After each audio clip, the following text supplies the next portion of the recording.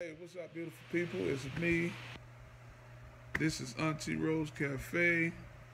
We've been in for about an hour, but I just wanted to get on here and share something with you guys that I feel like it's my opinion.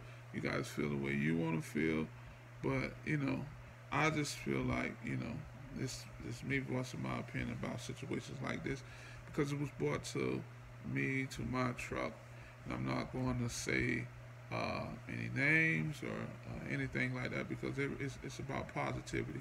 We want to put positivity in the air. We want positive energy, and we want to help keep each other motivated and inspired. Because that's how I like to move, and that's how I like to rock and roll. So, just the topic of the story was I had a gentleman come to the truck, and what he was explaining to me is that that was his first time um, seeing us, and he wish he would have seen us earlier because I'm not gonna call out anybody. Say he went somewhere, and I believe it was I think he was saying Pompano West Palm or something like that, and he's from Miami, he's from Dade, but he went up there to get some sauce, and he said um, he didn't like it. And what I was explaining to him that that doesn't mean that it's not good because, for an example, me, I don't like Benihana's, and for the simple fact they don't give me all of my food at one time on my plate. So I don't. I I'm not saying the food isn't good. The food tastes great, but the fact that I have to sit there and wait for them to chop the food up and give me this dish, that dish, this dish I love to eat, so I ain't got time to be waiting. But other than that, I know it's a great experience for a lot of people, but for me, no. A lot of people may like Burger King, but I like McDonald's fries. So I'm not gonna go to Burger King. I'm going to McDonald's, and that's what I was explaining to him. I was like, maybe that's not your cup of tea, and that's cool because to each his own. I say, but that's why I I focus on catering to the people that like what I like because I'm pretty sure it's a lot of people out there that don't care about our food, and that's okay. That's their opinion. I'm not mad at them, and I can understand that because some people are brought up to just like what they like, eat what they eat, and that's it. We can't knock nobody for trying, and I don't.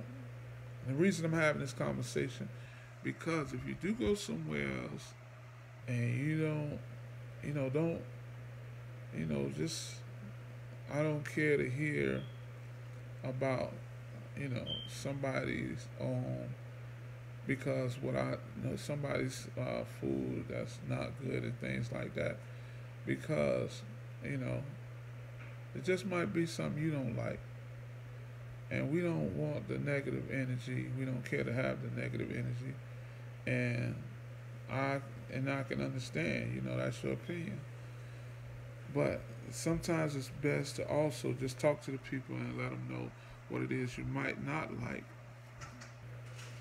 about that dish. That way you can help them get past that, and because food business, like I always tell people, it's brutal business. People don't believe that, but it's a brutal business. But um, when you see people out cooking and things like that, they take that serious. They take that cooking serious, and I believe they put their whole heart into it. So let's just keep positive. Let's uplift people.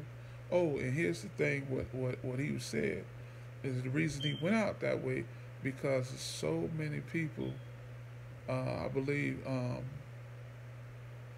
rooting for this guy, sharing him through social media, pushing him and and sharing his page. And I was like, yeah, that's probably the reason why you didn't probably come across us, because he probably has a big following and he probably has a lot of people sharing his things. I have supporters and they share it, but it's just is what it is.